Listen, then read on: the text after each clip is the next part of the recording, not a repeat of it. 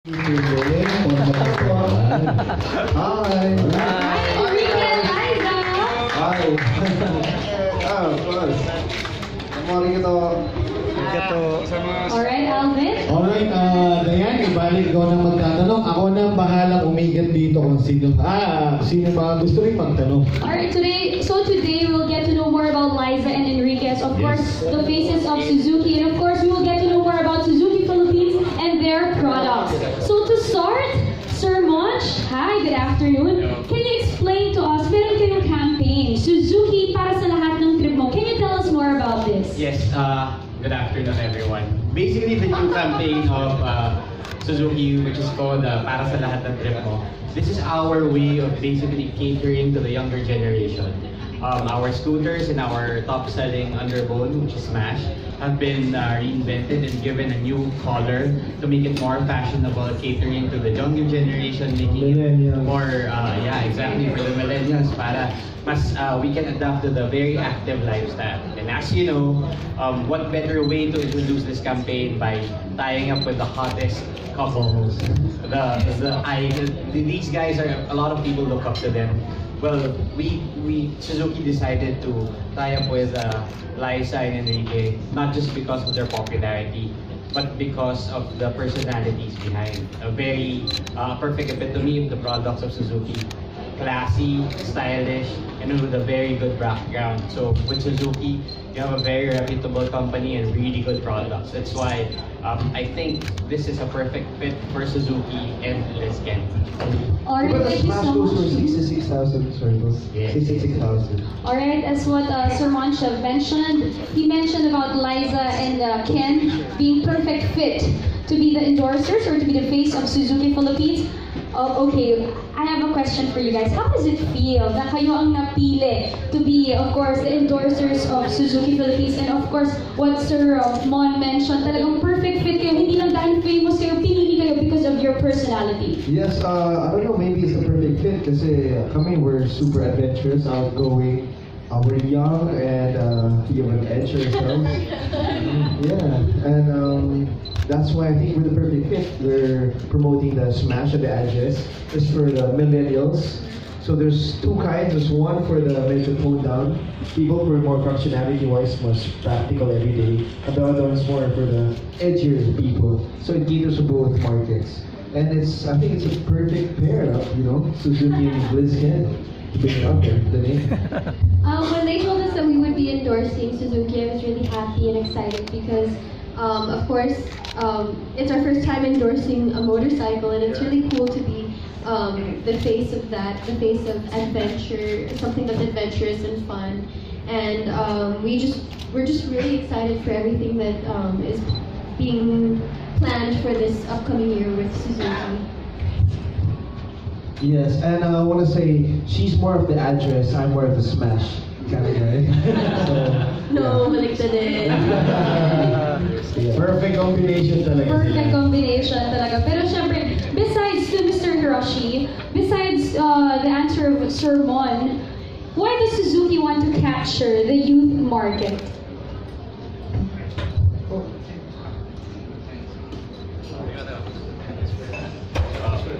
I'll answer in behalf of Mr. Hiroshi. You know, we acknowledge that the market right now is really growing, and one of those that are really adding up to the market of the motorcycle industry is the younger generation. With the traffic and everything that's being encountered right now, before they would say you would want to own your first car. Now it's owning your first bike. Even college students use the motorcycle as a means of transport. Given the fact that it's easier to maneuver, it's easier to get out of traffic and all. That's why we are really focusing and looking into that avenue of providing the perfect motorcycle for the younger generation. But of course, we would also want to consider that it's for the youth generation. We are catering for the youth generation. Is this affordable? Yes, it's very, very affordable. Suzuki prides itself of providing the most advanced technology at the most affordable price. your address, which is a scooter model, is already a fuel-injected model. So it's quite advanced already compared to the carburetor type. Or your smash maintains its carburetor engine, but with the functionality that it has, fuel efficiency and maneuverability is one of its top selling points. Besides its quality, we also want to know, let's talk about USP, unique selling proposition. What is your advantage over the others? Well, the address, apart from it being an FI, has one of the biggest utility box. So compartment type. So actually you can fit a whole full face helmet inside compared to the others na medyo mas maliit. So it makes it very functional for a lot of people. For students, they can put in their bags, their books, their notebooks. If you want to go to maybe a basketball game, you can fit in your stuff, your ball, your everything. So that's one of those. Now, as far as Smash is concerned, well, it has been in the industry for quite some time, proven and tested yung quality. It's very minor. We don't have even issues as far as functionality is concerned. That's why it's been doing pretty well in the market right now. Alright, and now for Lizgan again. What makes Suzuki motorcycles the perfect choice for the Filipino youth?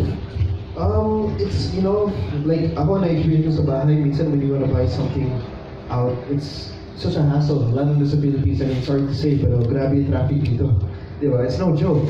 And sometimes, I'm from the south, going to work, it takes me about 3 to 4 hours. Like, the motorcycle takes you 1 tops. So, more practicality side tayo.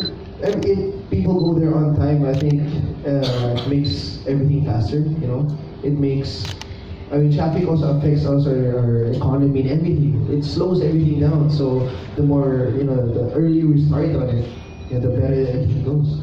And of course, this is a perfect way to decongest traffic. Alam naman natin, it's one of the major problems in Metro Manila. Liza?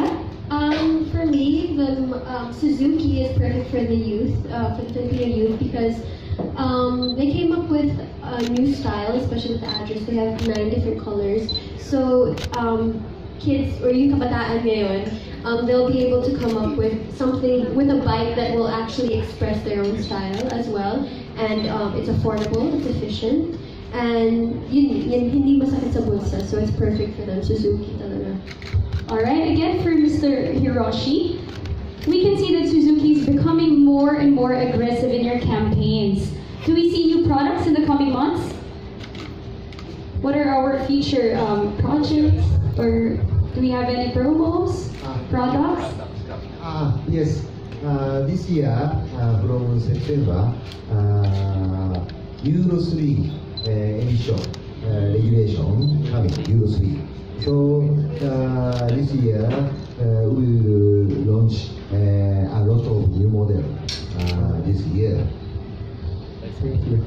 Alright, so yan po media friends, dapat ninyong abangan mas marami pa. Talagang pinapaganda nila, lalo na quality talaga ang Suzuki, kilala ang Suzuki Philippines dyan. Marami mga products na lalabas na dapat nating abangan. Kaya din, yun na, lahat, makinig na kayo na yung, marami tayong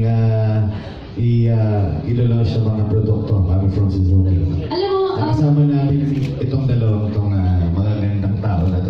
That is right. Alam mo, Alvin, since I work under the government, marami kami na pag-uusapan about our environment. Yes, yung Euro 3, That is right. Yan po isa sa mga problema. That's why kailangan natin magtulong-tulong upang mapaglabanan natin ang climate change. Kaya naman, this leads to my next question. Part of the country's campaign for the environment is the mandatory Euro 3 compliance of all motorcycles manufacturers. How does Suzuki prepare for this?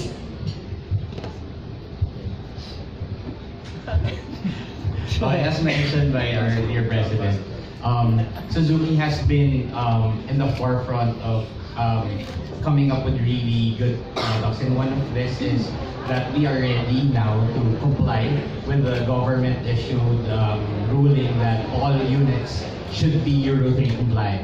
So we're very happy to announce that Suzuki is prepared, and as mentioned by our president, by August or September, we will be rolling out our motorcycle units. We won't be changing. The full lineup will now be converted into Euro 3. So the full lineup of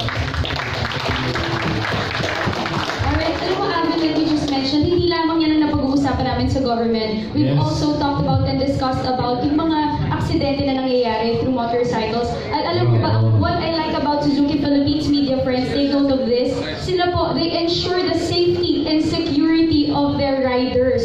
Sila po ay nagkaroon ng safety riding class recently. And of course, this is the most number, maraming nag-attend, the participants, 4,178, kung kaya't nagkaroon po sila ng record sa Guinness at halos doble po na record from India. Again, have a big hand for Suzuki Philippines!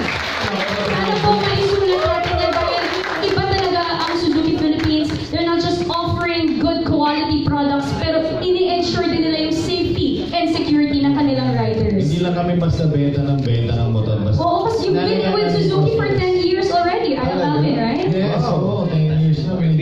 Oo, kaya pala kuya tawag ko na dapat sa'yo, Alvin. Kuya Zone. Tito, grabe naman yung Tito. Gwapo si Alvin kanina. Akala ko nga sa Liskin, sa'yo pala tumitili. Oo. Alright, ito naman for Liskin again. How do you think as influential celebrities and faces of the campaign, both of you can help in this advocacy for the environment? This is really important, lalo na kapag very influential, di ba? Marami silang followers sa Instagram. Ay, ang daming fans na itong dalawa. Yes, well, that's one thing dahil po we're in the public eye.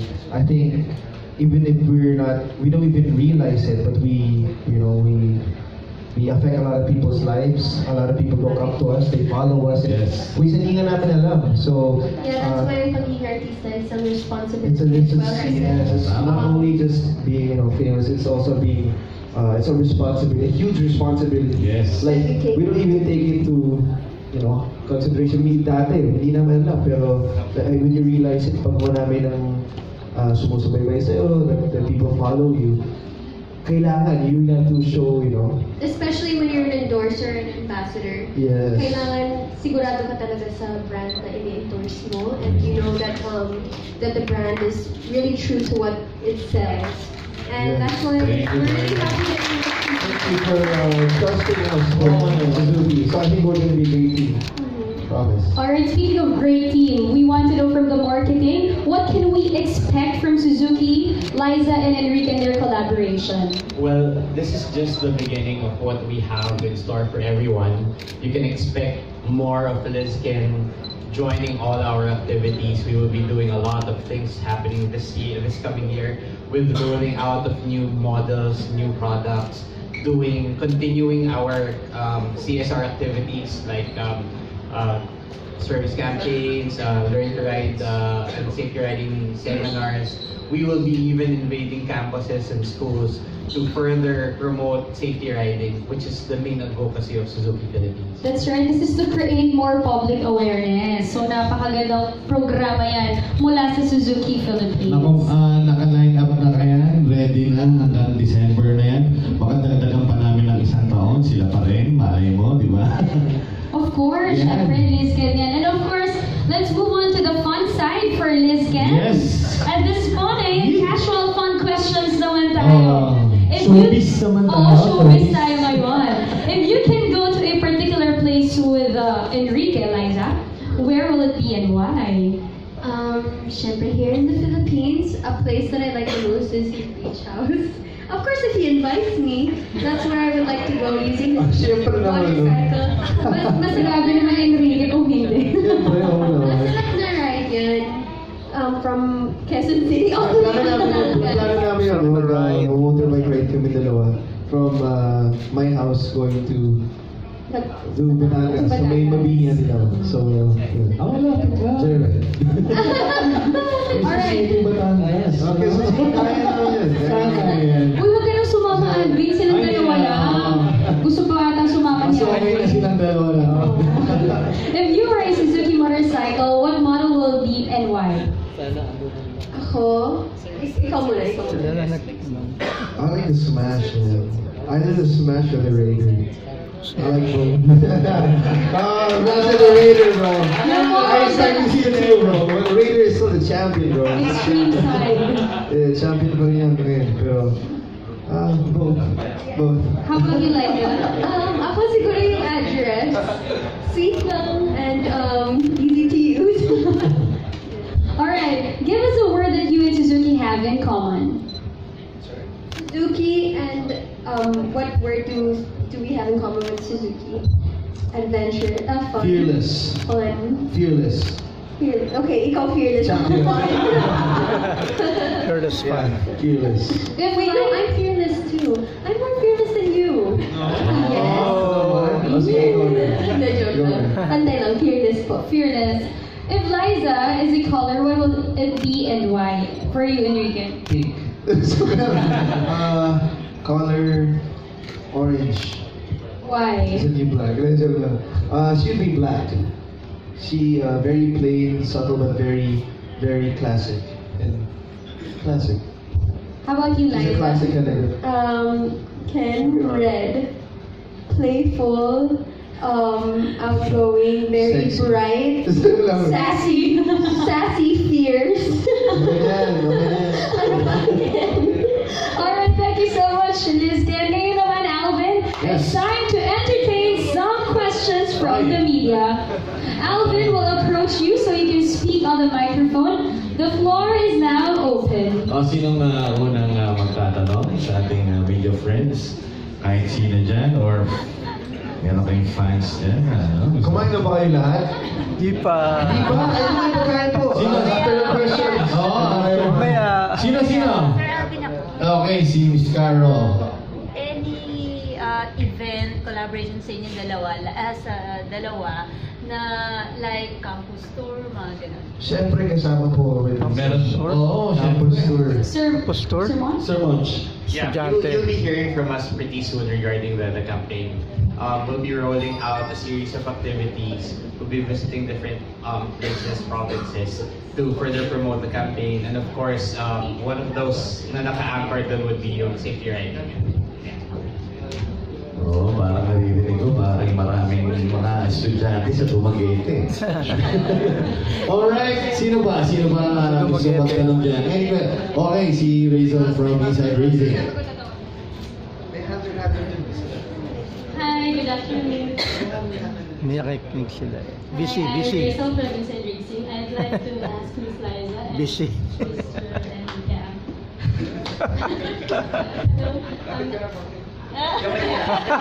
O, lapit ka na. Photo. Gusto mo mabuka? Buka na. After being part of Suzuki's, after being brand ambassadors of Suzuki's brand campaign, what is your view now on motorcycles? How did it change your personal perception on motorcycles and riding motorcycles? Well, actually, sumep lang ako. Joke lang. It's actually, you know what? We really have to adapt eh. Kasi ngayon sa Manila, dati masarap, kahit saan, wala traffic. Ngayon dahil sa traffic na hindi natin maiwasan.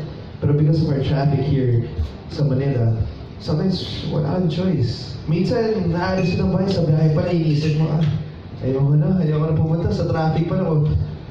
Umaga ko na tapos trabaho, uwi na ako, mamaya na lang ako, dito muna ako. Paano ko muna yung traffic bago kasi ang daming hassle. With the motorcycle, you don't have that problem. So, I think it's nag-swak lang yung nangyayari dito sa atin ngayon and the motorcycle industry. And it's not really nag-swak, but it's helping it out so much more. So, my view is, we're lucky. We are lucky. Ako, to be honest, before I was really afraid of motorcycles.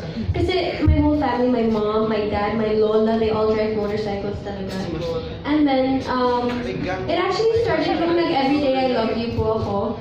I had to ride a scooter there. And nung nagpa-practice ako before the movie, I was using a Suzuki scooter. I'm not sure which model it was, but it was a Suzuki scooter. And doon ko na-realize that it's actually not as scary as that we all think. The misperceptions of it's more accident prone and everything. No, it's not. It's just a matter of how you are responsible with the way you drive and how you handle yourself when it comes to driving. And I'm happy that the first motorcycle I've ever drove is a Suzuki, and I'm sure that they take all the safety precautions into that motorcycle.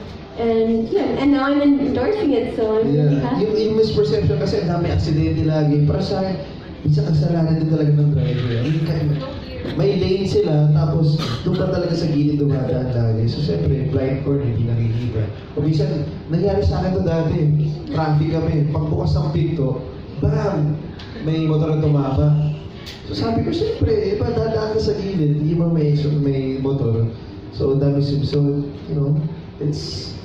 Kailangan talaga may mga safety riding. Oh, safety riding. Hindi lang balat kaya. Because anybody can get in an accident, kahit car, kahit plane, anything. So, huwag matakot na porket motor and you feel like you're not as safe. Hindi yun totoo. Kaya nga, so everyday I love you. Galing ng mga scooter ni... Practice yan. Ako'y natatakot pag sila kumalero eh. Aabangan natin lahat yan. Yes. Alright, sino ba gusto mag-ask the question? Si Sir James from... I'm James from Speed Magazine. Ask ko lang kung ano yung favorite features nyo dun sa Smash and Address. Smash. Actually, we just had a pictorial with it. Now, we had a feel of we haven't really gone through the whole motorcycle kasi yung units namin, papadeliver pa lang in a week. So, kapag dumating na sa bahay, kakasay lang namin kanina. So, pag dumating sa bahay, babalitaan ko po kayo. Pero for me, isa narinig ko, yung helmet compartment. Yung kasi isang buong helmet. Yan yung problema ng mga riders. For the address. For the address, yun. Because minsan nawawala. Minsan bitbit nila kahit saan. May mga nag-dispatch sa bahay ng mga mail, ng mga bills. Pagdating bitbit, hindi mabigay sa akin yung isa side ko dahil, alam mo yun, ang daming hassle. Ito, wala dahil sa Suzuki. Di ba? Alright. Sir Terry. Next. Hello, I'm Teddy from Trail and Urban Rider. How often, sir, how often do you ride your bike? Ako, kasi sumenta na ako kanina, sir. Nawala naman. I used to drive a lot before when I was young. And then, I sold it. Kasi, yeah, before. But that's why I'm waiting for my next bike. But I always ride with my friends. Kahit wala pa akong sarili ko, I'm waiting for them. Parating na! Sir, sabi na yung 1 week daw. So excited na ako. Pero I ride with my friends. So, mas masakit sa pag-group eh. Pag mag-isa lang, okay lang. Mas masaya sa pag-group. So nagyaya sa mga Tagaytay, Batangas. So kapag dumating niya sa akin, sabay-sabay na kami. Hindi na ako maghihirap. Nice. Anyways, Siya naka-rater, tapos ako naka-address na. Habal lang ako. Sakay ka sa akin, di ba? Yan ang gusto sa motor eh. Manitas na lang, no? Kasi yung mga anak ko is boy and girl. Yes, po. Yung lalaki is cross na cross ka. Okay. Diba, anyone, cross na cross. Dapat na mo gano'n. This is for a request, pwede ba ako pa-service sa inyo? Opo! Thank you. Okay, sir. Gusto ko yung... Nice question. Very